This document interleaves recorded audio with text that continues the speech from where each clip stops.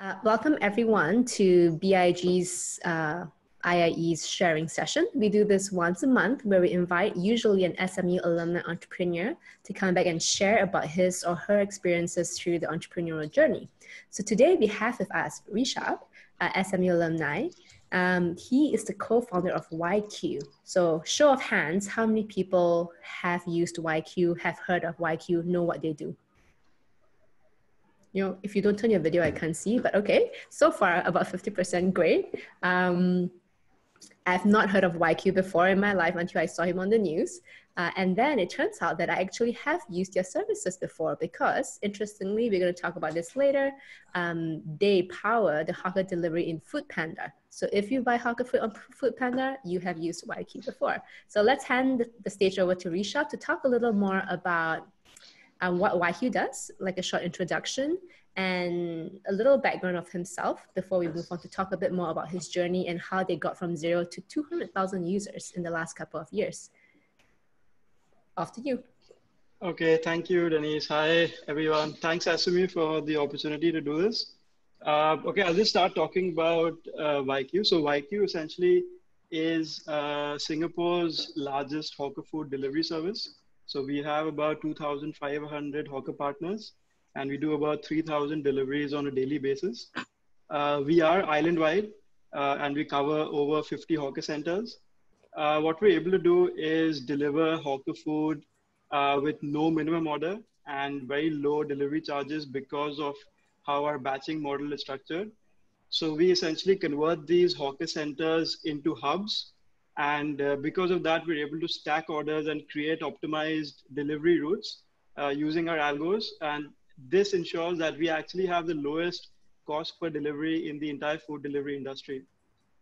So what sets us apart for hawkers is that we understand them and we've customized our tech, our business model, and our processes to cater for their needs. So for example, to hawkers, we charge 0% in commissions with no onboarding fees. And we're also able to facilitate same-day payments to hawkers.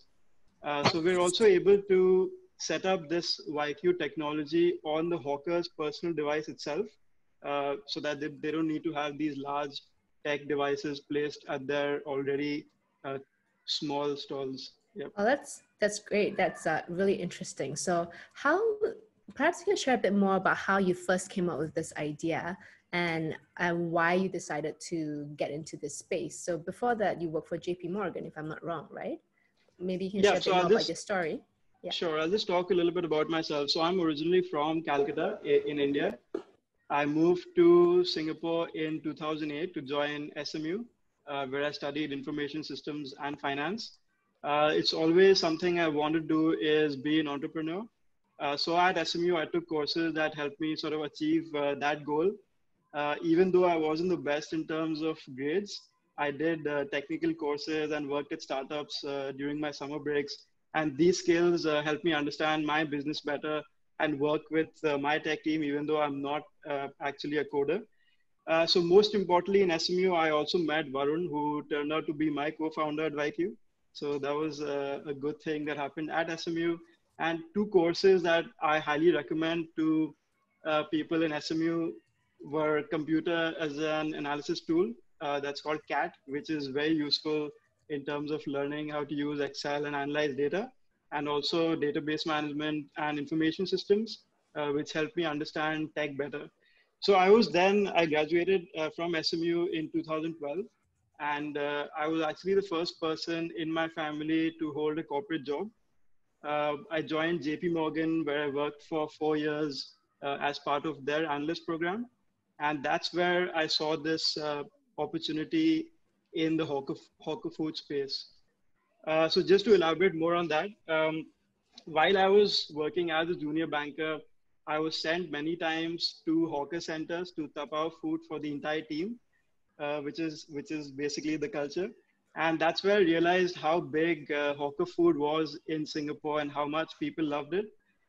So when I walked over to the hawker center, I saw how crowded hawker centers were. You had to fight for seats. You had to queue up at stalls. It was overwhelming for me because I was completely new to this concept of hawker centers. And then I thought, okay, so on the one hand, you have these really overcrowded hawker centers, and people around me just love eating that hawker food, which is delicious and affordable. And on the other hand, when I did my research, I saw a gap in the market because I saw that other food delivery players were only focused on these mid to high tier restaurants, and no one was sort of serving this niche of hawker food, primarily due to the low cost of hawker food, resulting in a low basket size. And that's when I thought that this is something worth pursuing. So at that point in time, what did you start doing when you realized, hey, there's an opportunity? How did you start validating that opportunity, or how did you do your customer research? By the way, if you have any questions, just share them on the Zoom chat, and then we'll either ask them throughout the discussion or we'll do it at the Q&A at the end. Yeah, so going back, so when you realize, hey, nobody's focused on these, I guess, lower margin businesses, what did you start doing? So in terms of understanding the customer, I think one of the things that we did well was understand our hawker partners first before we actually built our product. So while I was at JP Morgan, sorry, while I was at JP Morgan, I approached over 50 hawker stalls to learn more about their pain points and their needs. So even though I couldn't speak the local language, I was able to overcome that communication barrier. And I found 10 hawkers who then went on to become my pilot hawkers. So I think here I want to stress on the importance of talking to your customers and learning their needs before actually building your product. Um, so one of the hawkers I spoke to was Mr. Chan at Spinach Soup at Amoy Street Food Center, who owns a stall called Spinach Soup. He told me that himself and a lot of other hawkers were basically coming in as early as 4 a.m. and doing about 20 hours of work in a day. Uh, Having spoken to him more in detail, I realized that some of his major pain points were things like they were paying high prices for their raw materials. They couldn't afford commissions on their food because of their razor thin margins. They needed payments to be made on the same day because they had to in turn pay their raw material suppliers the very next day, and they couldn't afford their own delivery staff. So they couldn't do their own deliveries, and thereby increase their revenue. So these are some of the pain points that we were able to essentially discover by speaking to our first set of pilot hawkers. Next, what we did was basically thought about how we can actually tackle those pain points. So do you want me to talk about Yeah, that that'd be next? great. So how did you translate the pain points to actually your USP or your solution? Yep. So I think what we developed with WhyQ was essentially a way to tackle these pain points by by enabling the customer to pay for those commissions. So instead of putting that charge on the hawker, what we did was the customer paid a small markup on the hawker food, as well as $1.50 in terms of delivery fees. So even after the customer did that, even after the markup and the delivery fee, it was still cheaper for the customer to order with WhyQ as compared to ordering from another delivery service that was selling the mid to high tier restaurant food. So that's great, right? You found a solution to hawkers not being able to pay commissions, and you're like, okay, let me Yep. find a different way of charging them. And that probably enabled you to onboard a lot of hawkers because to them there's no cost. Exactly. So that resulted in us getting about, we're up to now 2,500 hawker stall partners. We were also sort of able to enable same day payments to hawkers. So we built our tech in a way that we can actually facilitate payments before the end of the day for all the orders that we do for them on that day. That helped a lot of hawkers basically come on board to WhyQ as well. And then to tackle that cost, that rising cost of the raw material supplies, what we're doing is working on this wholesale supplier marketplace. So this marketplace essentially enables hawkers to use the WhyQ Hawker app, which they already have installed, to go out there and actually buy their suppliers from that app. And we're able to bring on board suppliers that are charging lesser than what the hawkers are paying right now, because WhyQ is sort of consolidating this at the hawker center level. Instead of the supplier going directly to the hawker, WhyQ is a middleman who consolidates orders from a lot of hawkers and represents the hawker center in that sense. So we're able to bring down the cost of the raw materials as well.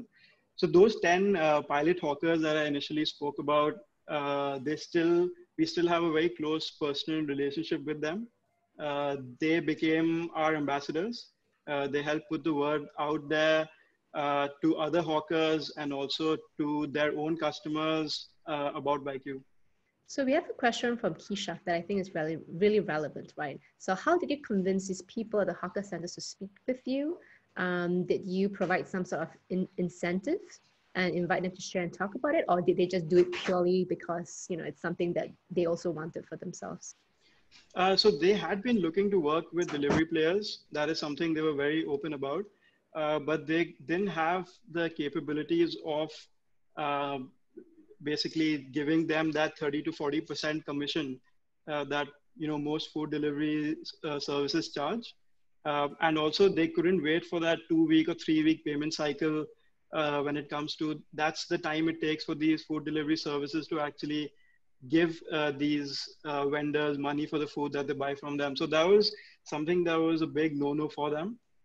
When we came in and having understood that these were the pain points, told them that our focus is only on hawkers. We are not a food delivery service that looks at anything above hawker food, that low-cost food segment, and that we're building systems where we can facilitate those same-day payments, and that this would basically be an extension of the revenue that they're earning right now, as compared to us eating into their existing profits that they had worked so hard to get.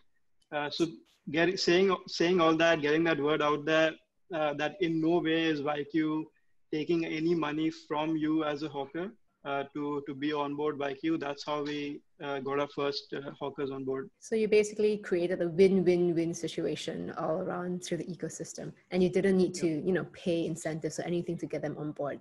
That I guess that sounds like you were really solving one of their problems, right? Or you're really bringing value to the customers. So that's really great. How about, after you have talked to these 10 pilot clients and built the app, when it's time to launch, right? So how did you go from 10 to, let's say, 100 or so on and so forth? What happened in your go-to launch? Perhaps you can share a bit more on the initial stages of getting initial clients. Right. So first, the first thing we did, having got all this information, was create this prototype. So we basically outsourced development to this tech team. Some of the key things that we got in place was to make sure that we can deliver the food affordably with low delivery charges to the customer, with no minimum order fees to customers. And in general, our mission was to sort of reduce the overall delivery charge of food in Singapore, and at the same time ensure that hawkers aren't sort of charged these commissions. So what we did well, I think, was we took advantage of these grants that the Singapore government has to offer, where we got a grant of about 10K to work with an outsourced developer to come up with this prototype. And then we did this beta launch using that prototype. How we did that effectively is a very interesting story about how Varun and I literally stood on escalators leading up to the same office buildings where we were doing our jobs, handing out flyers about WhyQ, and all our colleagues, ex-colleagues, are like, what happened to you guys? Did you get fired? Why are you standing here distributing flyers? So we thought that as basically this is our own business. So use as many personal relationships as you can to get the word out there. Literally went from distributing flyers ourselves to calling ex-colleagues and forcing them to place orders with WhyQ, at least for the first time. On the hawker side, we used these 10 pilot hawkers to do some publicity around WhyQ by asking them to give out flyers to their regular walk-in customers, which had basically some sort of a promo code for them to go out there and place their first order. And all this, along with that, we also set up these YQ stickers at a lot of the stalls that we were working with by then. All this buzz basically led to us being picked up by Today newspaper, which is, I think, Singapore's largest free newspaper. And because of this unique story about centered around the love for hawker food in Singapore.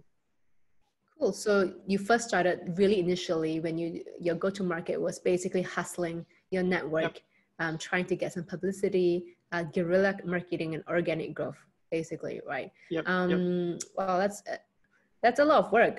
Did you feel, I guess, embarrassed in any sense? Was it hard, to go out and hustle after, in the same building where you used to work in nice suits? Like, how did that feel? Like, what made you, I guess, be okay with going and putting yourself out there and really trying to get your startup to get orders for WhyQ? It was a bit challenging, definitely to begin with, especially when you know that these are the same places where you were initially doing that corporate job. But the whole point of it is that I do not sort of regret working with JP Morgan for those 4 years, because it taught me a lot in terms of discipline, and also, doing that job on a day-to-day basis. That's something that came only when I did my corporate job. Um, so I was also able to build that network. So while working at JPM, I was able to talk to these hawkers in the CBD, the Central Business District area, get my pilot set of hawkers, build a network of potential customers through my acquaintances and through friends of friends, etc., who are working in the industry. So yeah, though I definitely hold that to be very valuable. That time spent at JP Morgan as well. Tell me a bit more about what happened after. So you raised a couple of rounds of money through your entire couple of years at Yep. WhyQ. Yep. So after you started launching your product, you said you raised an angel round through some friends and network. Yeah, let me share about that. So when we first started off, we focused on this niche target segment of the CBD area. Although we wanted to be an island-wide delivery service, we started with CBD and we focused on that. We also went down personally to sort of meet the customers who were ordering with WhyQ and understand the delivery processes better. Just before our launch to the public in Feb 2017, we raised money from a few angels that we met at Bansi. So that's basically the business angel network of Southeast Asia. At that point, we convinced them not so much on the numbers, but more on the team and the vision and the proof of concept that we had. So at that time, we were doing we had about 300 customers whom we had gotten through just literally cold calling or calling our friends and acquaintances and handing out flyers ourselves. And we had just about less than, not even 50 hawkers on our platform. So that's when we raised our first round of funding. So with that money, we were able to ramp up marketing a little bit more. So we got in place a freelancer who worked as a designer. We got these bright yellow T-shirts that really stood out in the CBD because there was no other company that had that logo and that color scheme that worked well for us. We tested a few things to see what would work. So we did a bit of social media marketing with the funds that we raised. We did some offline marketing. We we had these chope tissues. So choping is big in Singapore, where you basically reserve a seat at a hawker center using tissues. So we had these tissues that we printed called Never Chope Again. So it basically spoke about how instead of choping at these hawker centers, why don't you sort of order online with WhyQ and prevent this hassle of going down to the hawker center. So at that time, we saw that the vendor that we had outsourced our technology to was moving a bit too slowly for us because they were involved in other projects as well, not just WhyQ. So what we did with that vendor then was we poached the entire team that was working on WhyQ. So their head of tech and the few guys who were working closely with him, we got on board to be our CTO, our head of Android, iOS, etc. So I think at this point, it's key to highlight how important it is to have your own tech team when you're doing a tech heavy a startup like this, because the speed of growth then increased significantly having our own tech team in place. After that, from 2017 to 2019, we basically raised a total of 4 rounds. So the first one was the angel round that I spoke about. The second one was another angel round where the same angels reinvested. The third one was basically a pre-Series A round where we raised money from two family offices. And the fourth round, which we closed at the end of 2019, was our Series A from Delivery Hero. So Delivery Hero is this German-based company that's publicly listed and one of the biggest, I think probably the biggest food delivery company. So at the time of us raising our Series A, we were doing about 1,500 orders per day, and we had about 1,500 hawker partners at that time. So cool. So like it kind of seems like, you know, your growth from 0 to 200,000 really has, you know, a couple of phases, right? So you first started with, you know, building a pre-launch list, like you have your own pilot users to test out the stuff. And then when you first started launching it, you basically hustled and got your own network to do it. After that, Yep. when you raised your first round, it seems like you did some paid customer acquisition and content marketing, so on and so forth.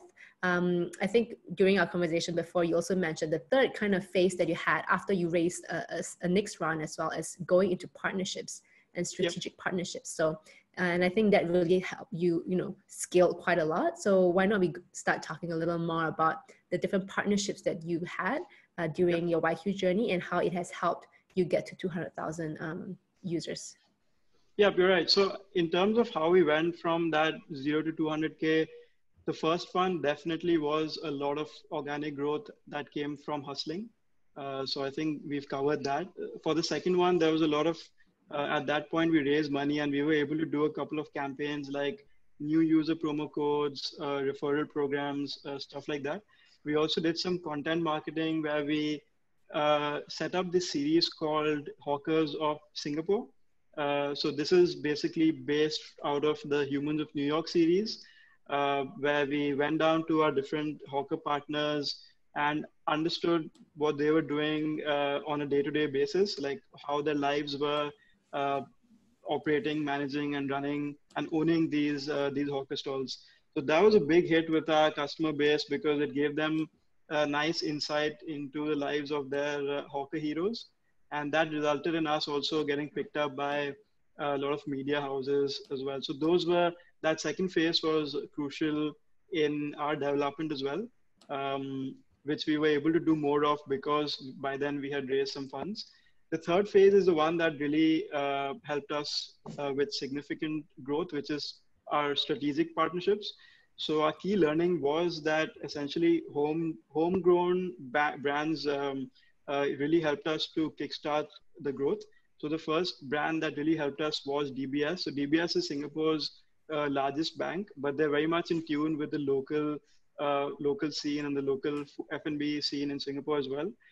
What DBS did was helped us a lot with marketing, sending out emails to their customer base, setting up WhyQ stickers all over DBS offices, and also giving us a very low MDR, which is a transaction fee amount for every transaction that we did. What we did in return was create this entire ecosystem with DBS payments, which is from customers to hawkers, and now even from hawkers to suppliers, is something that we set up with DBS's help through these low transaction fees and these same-day payments. A question for that specifically. Yep. So you facilitate the money going from the customer to the hawker, or does the money go to you and you just take a percentage of it? How does the business model work? It's two transactions that are happening essentially. The customer pays on WhyQ and then WhyQ releases the payments to the hawkers. And then you just do you get a percentage or you don't? To the hawkers? No, we don't okay. We don't take any commission from the hawkers.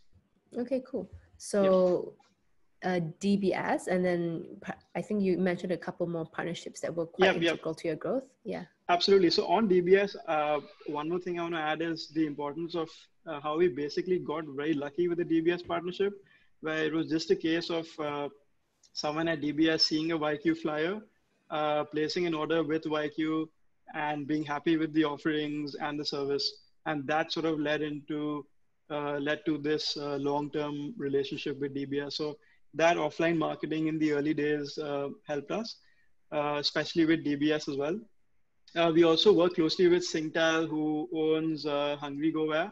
So we set up this order with WhyQ button at different pages that Hungry Go has for hawkers, so as to sort of close the loop where, because you can't really reserve a table at a hawker center, what you can do as a customer is close the loop and place an order with WhyQ for that hawker stall. We're doing similar partnerships now with Burple and TripAdvisor for that. Another key partnership was Changi Airport Group. So they have these restricted zones where you can't deliver unless you have special permission from Changi. And we got that with the help of Changi Airport Group, where WhyQ was the only delivery service who was able to deliver in those zones. The next homegrown partner that really helped us was NTUC Enterprise. So NTUC owns Kopitiam. They bought over Kopitiam recently and own over 100 food courts here. So now what we're doing is working to get them on board to WhyQ as well, to grow our overall numbers. And we're also working with NTUC because they have a large network of suppliers on our wholesale supplier marketplace project. So now, having leveraged these homegrown brands, what we did was we looked into partnering with other delivery services to grow that awareness of hawker food. So first, what we did was we partnered with Deliveroo. We did a 2-month pilot with Deliveroo where we were managing their entire hawker food business. We did that for about 2 months, and then we were approached by Food Panda to do something similar for them. So we decided, okay, let's give Food Panda a shot, and we listed about 10 to 15 hawker centers, which is about 150 hawker stalls on Food Panda, and that response was amazing. I think because Food Panda has a great presence, especially in the Heartlands area, we saw a great demand for that hawker food on Food Panda. So we linked our tech in a way that all the orders were routed through via the WhyQ backend and sent to the WhyQ Hawker app, even if it's placed on the Food Panda customer app. So what we saw was, instead of this eating into WhyQ's numbers, we saw a reverse effect where people were actually getting more familiar with the fact that hawker food is affordable and can now be delivered affordably as well. So instead of it eating into WhyQ's orders, we saw a great significant growth after Food Panda partnership on a lot of customers looking at the fact that hawker food can now be delivered by Food Panda, and then logging into WhyQ to see that same hawker food available at an even cheaper price on WhyQ. So how did these customers know about WhyQ though? Like, so when I order on Food Panda, I don't know that it's powered by WhyQ. So yeah. So essentially, when you learn that hawker food can be delivered, if you do a simple Google search, or if you look at hawker food delivery options in Singapore, one of the first few results you'll see is WhyQ. And now if you go down to a lot of the hawker centers, majority of them will have that WhyQ sticker talking about how we do our delivery as well. So it's a mix of, having good marketing and a presence online as well as physical brand awareness, I suppose, that helped. Yep, exactly. So yeah, that partnership then led in turn to our investment from Delivery Hero for our Series A, because Delivery Hero owns Food Panda, and that's where we are today.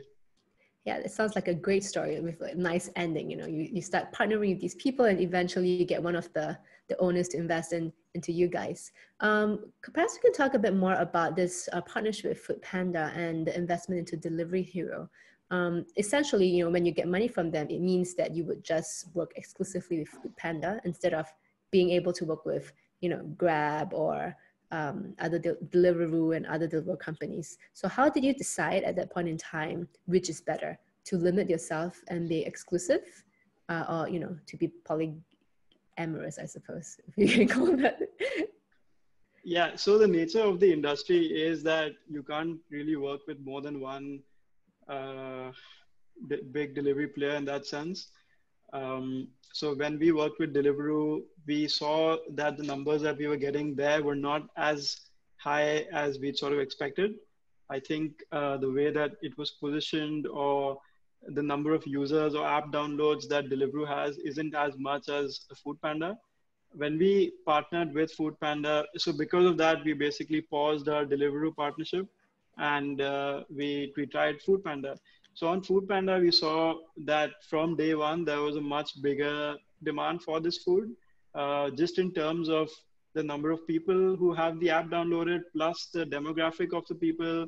A lot of people in the heartlands. So Deliveroo is probably more popular in the CBD areas, but by then we were doing a lot of orders from zones like Sengkang, Hougang, which are very heavy residential areas with very, very popular hawker centers. And we saw that the numbers there just exploded when we put those hawker stalls on Food Panda. So that convinced us that if we have to choose between the two, we will go with Food Panda. We did try to work with both, try to sell the fact that we can do manage aggregation of orders for both, but that was something that was not acceptable. Okay. Oh, that's, could you talk a bit more about when you first decided to say, hey, let's try to work with other food delivery companies? Because some people would think that it's a competition, right? I mean, if you talk about food delivery, the main competitors you think of are Food Panda, you know, Deliveroo, Grab Food, and things like that. So how do you come up with the idea of saying, hey, maybe they're not competitors, maybe they could be partners? And how do you decide at that point in time if it's a good idea to partner them, or it would just, if it would just cannibalize your clients? Or did you just say, hey, let's go and try it and just see where it goes? So how was this decision making Right. process? So we've been monitoring the progress of these bigger players when it comes to this hawker food space. Food Panda has tried doing hawker food. They've been here since 2012, so they've tried a few times um, at this hawker food segment, but they hadn't been very successful.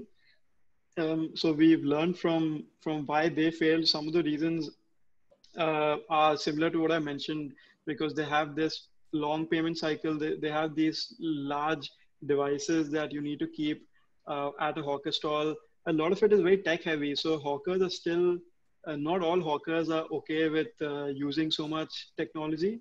If they're using their own personal device, it's one thing, but having these bigger tech systems set up on their side is not something that they're comfortable with.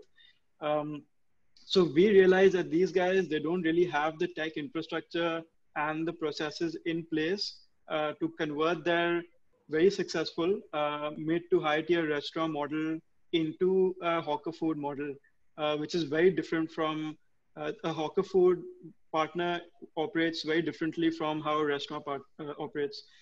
So we were confident that we had a strong enough moat, that we had these 2,500 hawker stalls now, whom we had very good relations with. They were already on the WhyQ Hawker app. We're rolling out these new services to them where they can order their supplies. We've done a pilot with the POS integration as well. So we feel confident that these hawkers are long-term customers of WhyQ, and we wanted to further increase their revenue, Mm-hmm. their dependency or reliance as well on WhyQ.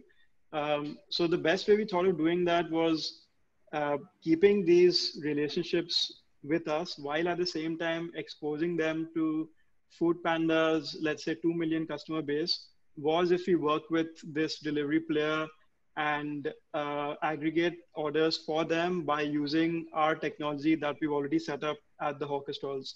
So there's no extra work for hawkers. To a hawker, it goes similar to a WhyQ Mm-hmm. order. But to a customer, you now have basically suddenly 10 times larger customer base to look at. So it sounds like an ecosystem play. So basically your main clients are the hawkers, and you just really went to understand how you can help them increase revenue and sales. And you just probably just, you know, thought of different ideas, and I guess partnering with Food Panda is one of the ways you can basically help them earn more money. Yeah, exactly. We do position ourselves as this hawker first digital ecosystem. So we start off as a food delivery service, but now we provide a lot of services to our hawker partners as well. So our core strength of the company is definitely those hawker partners. Cool. So we have a few questions right now over here. I think Liang Ling, okay, he's just coming back a bit. So he's really interested in hearing more about your tech or your logistics. So how do you actually bunch orders together, for example? Yeah, perhaps you want to share a bit more So about we that. do, sure, we do batching on two sides. So we do batching on the first side when we send orders to hawkers. So for each hawker, we know their order preparation time, and we derive this meal freshness indicator based on that preparation time. So let's say as a customer, even if you order at 11 a.m., it doesn't mean that we would send the order to the hawker at 11. Even if your delivery time is, let's say, 12 p.m., we then figure out the best time to send that order to every different hawker partner, and based on the amount of time that they need to cook. So a chicken rice stall would essentially be a lot faster than, let's say, a fish soup stall. So we would send that, or rather a barbecue stall, for example, which would take longer. So for a chicken rice stall, we'd send that same order at, let's say, 11:35 or 11:40, so as to so we do some batching on that side when it comes to sending orders to hawkers. So on the other side, what we also have is batching when it comes to creating delivery routes for our couriers. So we deliver in fixed zones. We break down Singapore into about 10 different zones. So you can't order across zones, but within that same zone, we make sure there's at least a handful, 5 to 7 hawker centers that you can choose from. And then we do stacking of orders for creating those optimized delivery routes for our couriers. So once all the orders are ready, we have this hawker captain. So essentially, at every hawker center, we have one person who acts as a hawker captain who is able to collect food from the different hawker stalls and bring it to this distribution point, which we call as a hub. So at this hub is where your delivery biker would meet the WhyQ hawker captain and then go for their delivery. So when a biker does a delivery for WhyQ, they're essentially delivering about 10 to 12 meals at 3 to 4 different locations. So it's basically one pickup at a hawker center and then drop, something like that. So that's where we do a lot of stacking as well. Cool. Oh, that's super interesting. I guess that's how I can get my hawker food on Food Panda in 40 minutes. Uh, all Yep, right, yep. so we have another question from Kishav. Do you plan to restrict yourself to hawker centers, or do you plan on onboarding other restaurants as well? So that's a great question. So in Singapore, there's about 6,500 hawker stalls. So these are the NEA operated hawker stalls that basically are managed by the government. But in overall, if you include your private food courts, for example, what NTUC owns, those 100 plus food courts that were previously owned by Kopitiam and other privately owned food courts, along with these small coffee shops and small F&B vendors, which is basically our target market. Uh, that totals up to about 17,000 vendors. So our total in that sense is that 17K number that we're aiming to reach. Of that 17K, we're currently at 2,500, primarily hawker stalls, but now we're expanding into the food courts as well. Is there any competition, like people who also work with hawkers, or are you basically the only player really in Singapore? So in terms of direct competition, there have been a lot of companies that have come into the hawker space to try hawker food deliveries. But so far, there's no competitor who has gotten as big of a vendor base or a customer base, or even in terms of daily deliveries as us. So there's some learning that we've had from these Yeah. companies who haven't done well. I think I won't name the companies, but there was one company who was basically using vending machines to store their hawker food. That was a problem in a few ways because firstly, if you grow to the extent where you suddenly have, instead of 20 customers, you have 40 customers, you essentially need another vending machine, which is a big cost. You need permission to set up those vending machines at different places, and a customer's experience in taking out food from a vending machine is not, not a pleasant one. So that was one company who tried that process, but it didn't work out. Even though I understand why they tried using vending machines, because that sort of helped them to batch orders together, but it just didn't work in terms of the end result for the customer. There was another company that did distance-based delivery fees. So you could order from anywhere, but your delivery fee would depend on how far away you were from the hawker center. That resulted in people ordering a chicken rice worth, let's say, $5, and paying a delivery fee of $5 to $7 on top of that. So that doesn't sit well in the mind of a customer, where you're paying twice the amount that you would pay if you were to go down physically and eat at that stall. So that those high delivery fees, and that was done because they were using an on-demand model, where you could order from anywhere and you would get the food literally sort of on demand with no batching. So there are two different types of models that have come in to try this hawker food segment out, but both have had some flaws, and we've been able to learn luckily from them as well. So I guess last two questions from me before we go into Q&A. So the first is, so as you mentioned, a lot of people have tried to go into this space. What makes WhyQ different and allowed you to have more staying power than the rest? And the second question would be, what are the challenges you see WhyQ facing going forwards as you continue to try to scale and raise your Series B? What makes WhyQ different is definitely the fact that when, as a customer, you order with WhyQ, you have to select that delivery time range, or that those time slots, which help us to do that batching, and in turn reduced our cost per delivery. So hawker food itself is low cost. So we figured out a way to ensure that it remains low cost even though we are getting it delivered. So that is something that has, so initially it's a slight change in the customer's mindset, where you just want to order when you're hungry.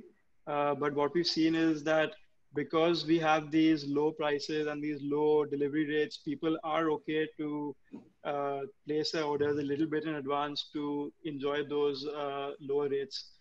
So from a customer's perspective, that has helped us. What we're also rolling out is things like loyalty programs, subscription plans. I think those will help in terms of customer stickiness as well, where on a weekend you can just sit down and plan your meals for the next couple of weeks, instead of having to remember on a day-to-day basis that I have to order before this order cutoff time.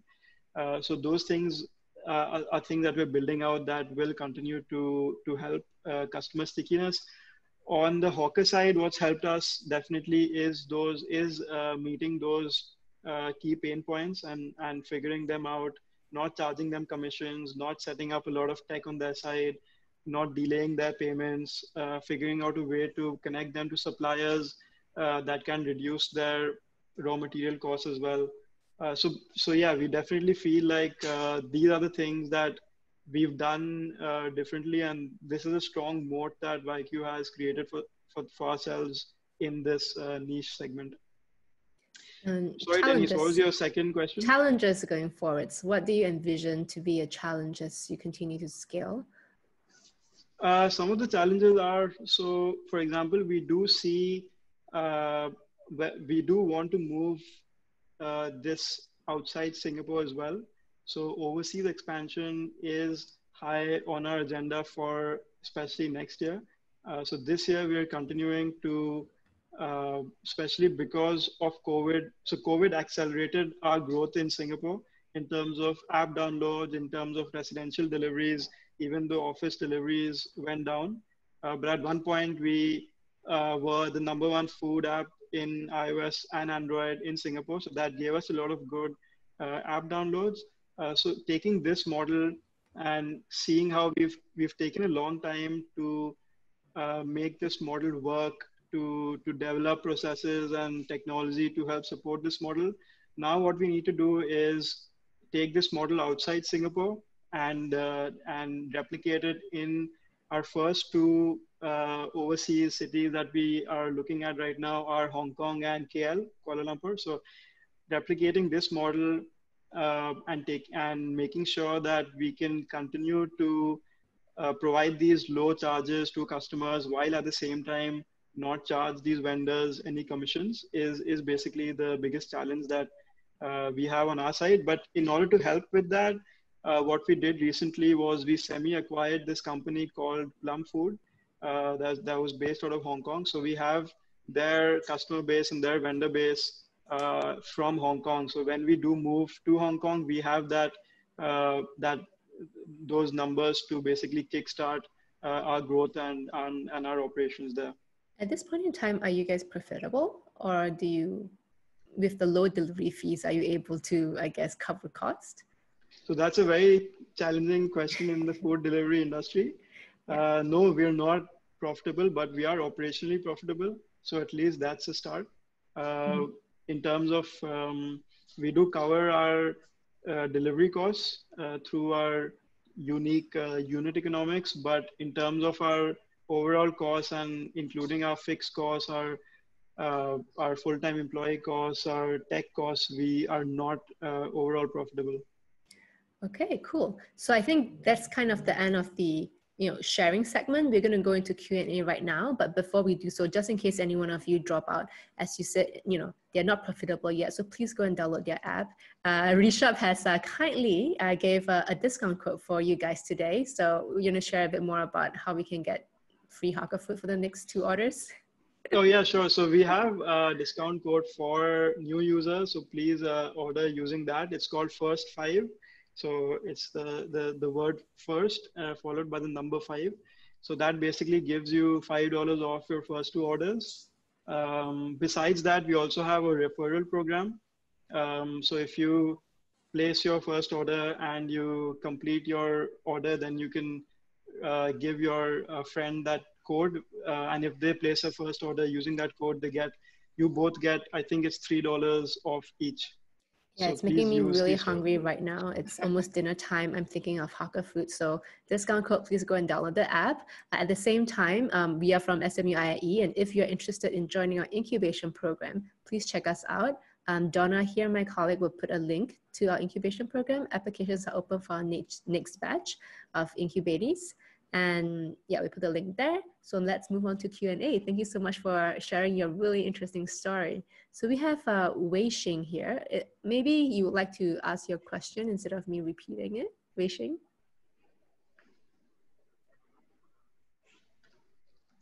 Okay, there you go. Hello.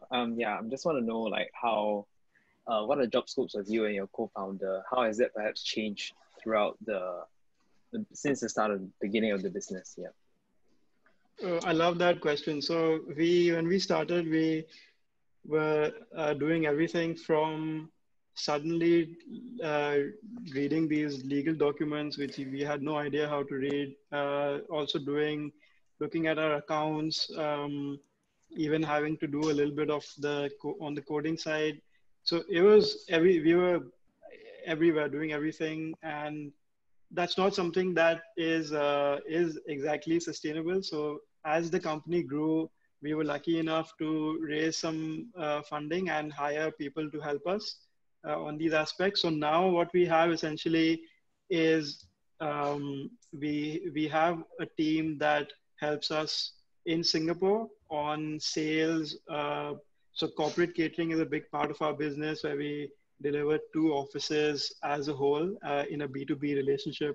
So to find more clients like that, biz dev essentially for us means acquiring and onboarding hawkers. So our hawker expansion is led by a biz dev team.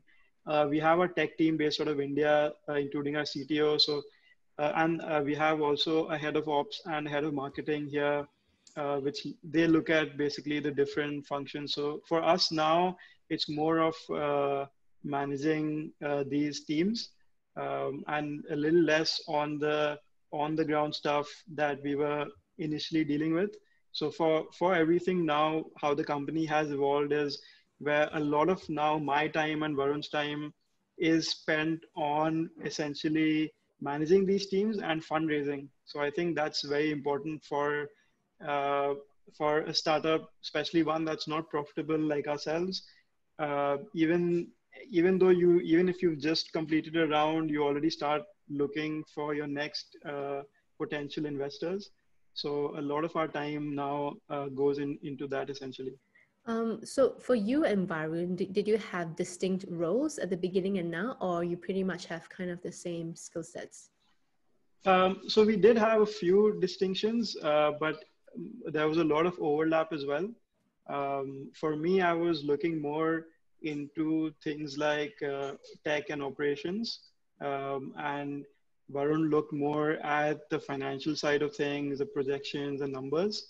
And together, what we did was we looked at strategies and where to expand and when to expand and stuff like that. So it's a little bit of different roles, but essentially we were doing a lot of the stuff together as well.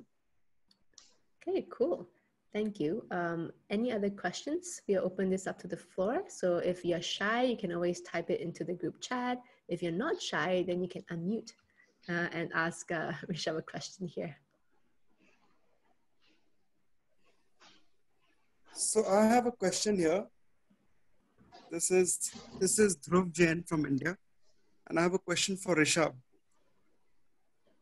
Rishabh, could you it's so great to hear your passion and your story. I just want to know what are your plans in terms of future funding requirements and how much are you looking to scale up and over what period of time? Right. So thank you for that. What we're doing right now is we're actively raising our next round of funding. So we're now raising, so we completed our Series A at the end of last year, and now we're raising our Series B round. The amount we are looking for is in the range of 5 to 7 million Sing dollars, which will essentially help us with expanding. A part of it will be used for expansion in Singapore because we have these other verticals that we're trying out in terms of the supply deliveries and the POS integration.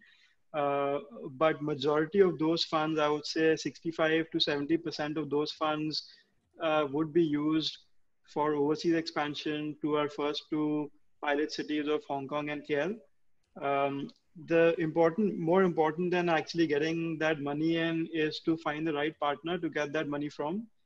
So Delivery Hero is already an important backer for WhyQ, but at the same time, we're looking to get a couple of strategic partners who have good presence and experience in these overseas markets who can help us expand there as well.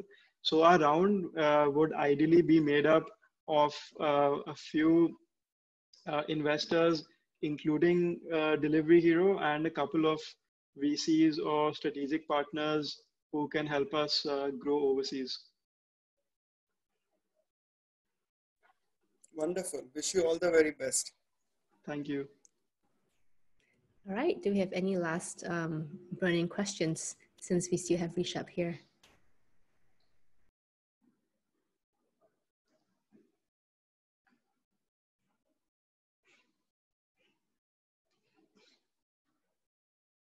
All right. It seems like we do not. Everyone's really quiet and really shy. It's always so interesting to, do an interview on a webinar online because you really cannot see their faces. They might all be sleeping for all you know. It's my first time as well doing this on Zoom, but it's nice. Yeah. How do you feel sharing it on Zoom? I feel great. I wanted to just quickly share a little bit about how we've done this gift a meal initiative. Sure, please do. You have 5 minutes. Yeah, so WhyQ ran this initiative during COVID, which basically helped give a very simple and easy platform for Singaporeans to sponsor meals to people affected by COVID. So we have our migrant workers, which, as you all know, in Singapore were deeply affected, and our healthcare heroes. So through this initiative, we were able to deliver 15,000 meals to a lot of these general hospitals. And so it was a win-win because not only did we deliver to the frontline workers and migrant workers, but also we took these meals from our hawker stall partners who during COVID were, because of the circuit breaker and because of the closing of dine-in, were facing difficulty. So all these 15,000 meals were taken from were cooked by our hawker food partners. And so we were basically overwhelmed by the response from Singaporeans to deliver, to sponsor and donate these meals to our healthcare workers. So it was about $4 per meal, essentially, that a Singaporean could donate. So 15,000 meals, in effect, was Wow. about $60,000 worth of donation. So we received a lot of heartfelt messages from the people working at hospitals, doctors, nurses, and also from hawkers about how WhyQ sort of helped them support their business during COVID, even as part of this initiative as well. So yeah, thank you for that as well. That's still open. So if you Oh, want to, cool. Would you want to share the link on the chat? sure, I'll do that. So if you want to do a donation or sponsor a meal for healthcare heroes or migrant worker heroes, then you can still do that through this link. Well, I mean, thank you so much for sharing. Like, what really struck me was it seems like there's a lot of impact in this. It seems like you really care about the hawkers and, you know, helping them get more money, get more revenue with no cost. And then, you know, with all this COVID thing as well, it seems like the company has a lot of, I would say, a thread of social impact in there, which is really nice to see. It kind of shows that, you know, even as we start startups, we can also think about how we can impact society and make and bring value to it. Thank you so much. I think everybody's wishing you thanks for sharing your story today. This whole session has been recorded and we would love to share it online as well. If you have any other questions for Rishabh or if you want to be connected to him, please let us know. And we will do a double bind and see if he's interested to talk to you as well. But anyway, thank you so much everyone for your time today. And thank you especially for Rishabh. Let's give him a round of applause. Thank you so much, guys. Yeah, and as an SM alumni as well, I'm really happy to be connected with you. So please go give the meal, download his app, put in a discount code, join our incubation program, all kinds of things you can do after today, and have a really lovely Wednesday evening and enjoy Friday. It's a public holiday. Thank you so much, everyone. And Rishabh, if you can stay a bit after this, that'd be great. I'd love to connect you with someone. Bye, Sure, everyone. thank you. Thanks, guys. Bye. Applause.